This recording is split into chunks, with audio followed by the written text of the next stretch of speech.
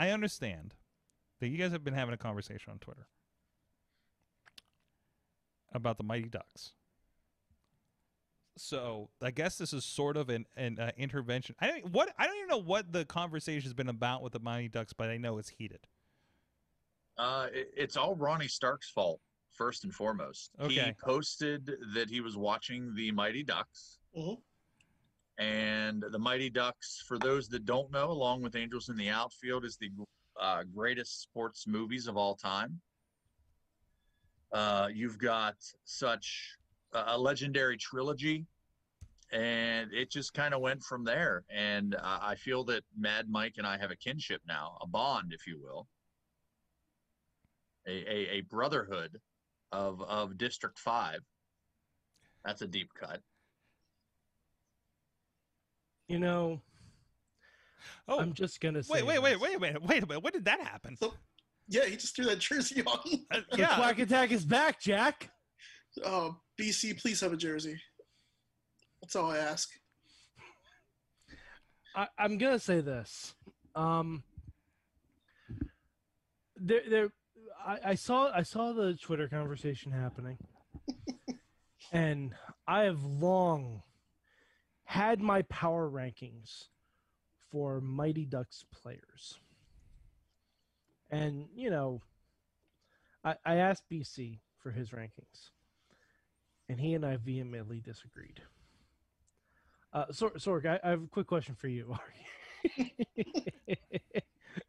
Sorg, have you seen the Mighty Ducks movies? I have seen all 3 of the Mighty Ducks movies. I have not watched the new show. But I'm going to say that it has been years since I've watched these movies. Well, it's time to watch them again, buddy. Like, I'm pretty sure I rented them on VHS. Wow. Okay. Well, they're all on Disney Plus. Of course. But I do have a question. I do have a question. Yeah. Is the animated series canon? No. Animated series, just we're gonna. I mean, there were no animated ducks in the movie, Sorg. So Sorg, those were actual. Those were actual ducks in the cartoon. Okay, I didn't know if no ducks were harmed in the making of those movies. I didn't know if there was like an accident in like D4 that I wasn't aware of, where like all the kids like mutated or something. Because I mean that was popular. D4, The Secret of the Ooze. Yeah, D4, The Secret of the Ooze. Now we're mixing our animals. But yeah, I thought you misspoke and meant D5 for District 5, but no, but they should have gotten to that, shouldn't they? That's really punny. Thank you. Which was redrawn, for those of you that are wondering. That is why Adam Banks, the greatest player of all time. Now, did Banksy, since they redrew, he could have went back to play for them. Well, that is true, but he never did. Well, that's because his heart was taken over by the Ducks. They embraced it. By the way, if you're on audio, BC still now has his Ducks jersey on.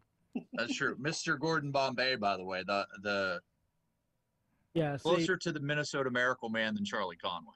All right, you know what? I'm wearing a jersey of an actual player. Thank you very much. You got the coach's jersey. That's why there's a C there. Are you also wearing Air Bombay loafers? Huh? Maybe.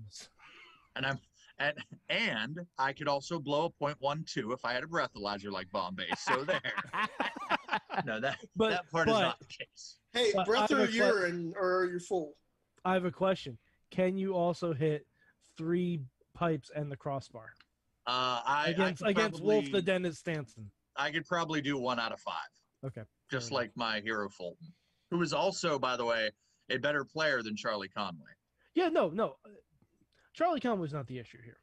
Like, I admit, he's not the best player. He just happens to be the person whose jersey I have. My issue, sir, is Luis Mendoza.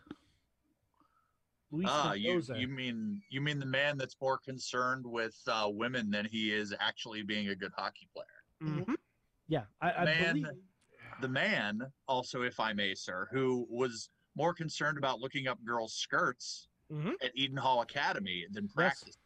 Yes, Luis Mendoza is the worst player in all of the Mighty Ducks. Does this movie hold up in 2021? No. Can we also point out that he broke the fourth wall and looked at the camera and went, yeah. Well, all right, to be fair, yeah, that's It's not what you want. That's why he's 9 on my list. I agree. He doesn't even deserve to make top 10. Oh, I mean, you can't put Ken Wu. Let's be honest. That's where it is. It's Luis Mendoza against Ken Wu. I think. No, I'm sorry. You had Goldberg below Luis Mendoza, a man who does not know how to stop skating forward. He knew how to doesn't. stop. No, he doesn't. He's only done it twice. I gotta also say, I also don't know how to stop when I'm skating. Sorg, you are not a professional hockey player. But I am a professional podcaster. Yes, but you know how to stop podcasting. You would think that. No, you wouldn't think that knowing how long these shows go. Well, all right. But you know how to stop once we get to a certain point. You know how to pivot to an ad. I know how to stop when the card is full. Hey, some wrestling promotions don't know how to stop when the card is full. So you beat me to it. Shit. Look, Goldberg on defense, absolutely. I'll give him that number 11 spot for what he did on defense. Hold on. I have your list. From Goldberg should have went back to Philly. Where he belongs. You have the rest of the trash. You have Luis Mendoza above Portman. Yeah. No, I'm sorry. The Mighty Ducks, talented though they may be, they were not big on defense, and Portman was the answer for defense in two of the 3 movies. Without Portman, they would not have beaten Iceland. Without Portman, they would not have beaten the Varsity.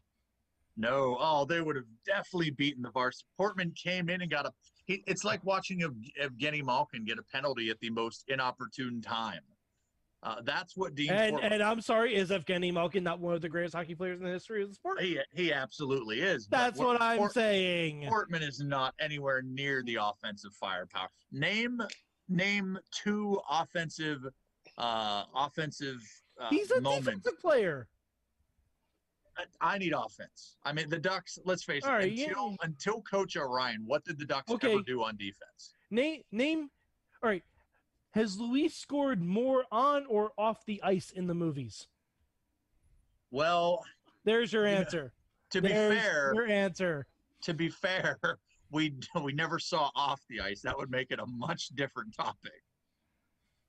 Well, at the end of the movie, we saw technically off the ice because he was just like, "Oh, it was our little secret."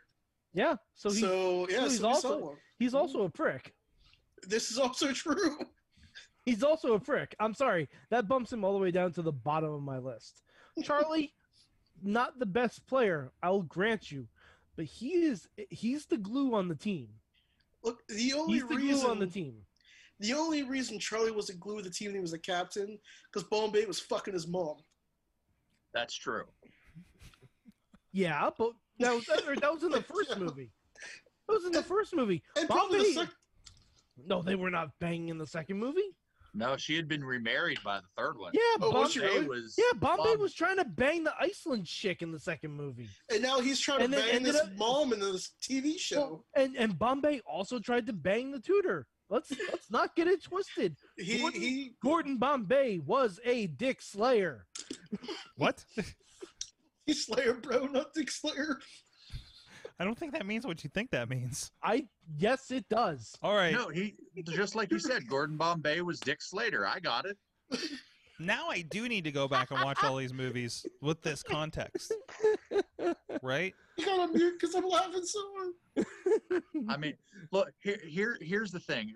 Not only are the Mighty Ducks the greatest movie of all time, but it's like, imagine having that movie and then shortly thereafter or before, because I don't remember how time works, getting Angels in the Outfield. I don't have an Angels in the Outfield. Right. Okay, Angels in the Outfield sucks. Okay. Hold on. Whoa. Neil McDonough, Adrian Brody, Matthew McConaughey, yeah, Danny Glover, Tony Danza, Joseph Gordon-Levitt. Mm-hmm. Hold me closer, Tony Danza. Some guy who's old was in a bunch of westerns that died, whose name I can't remember.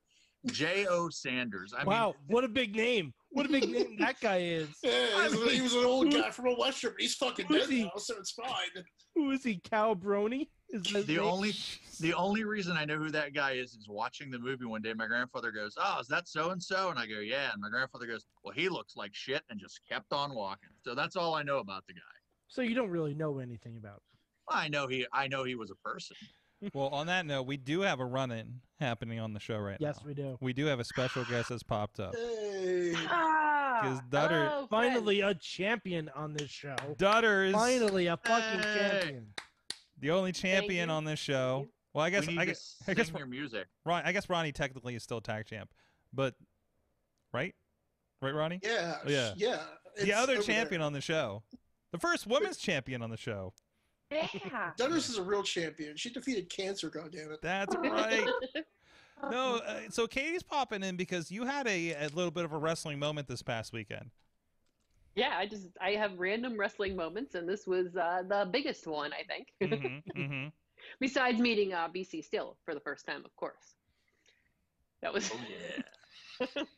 You'll remember that for the rest of your life. Katie, you don't have to kiss his ass. He's been so wrong on this whole episode.